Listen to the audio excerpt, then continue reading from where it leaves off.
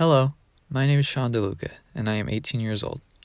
I've always been interested in art from when I was about 5 to now.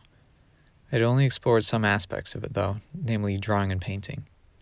I had little to no experience with three-dimensional forms of art. I was looking for new skills to learn for this assignment, especially in the realm of art, so I did my senior project on learning a new art skill. That skill was pottery. I had almost no experience with this hands-on form of art, and it was a refreshing experience. I first consulted with Dr. Megan Douglas, who is an avid potter as well as physician. This was perfect because I had already planned on writing my essay on the benefits of art therapy, specifically pottery, on mental health.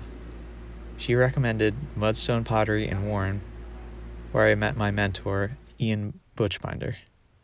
He is a pottery instructor there, and I took his class twice during the summer and at the start of the school year. I already had enough hours the first time, but I genuinely enjoyed it enough to continue on to a more advanced level.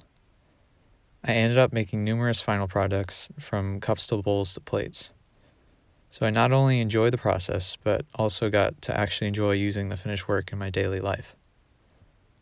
On top of this, I did find the whole process relaxing, and I can definitely see how it can benefit those struggling with their mental health.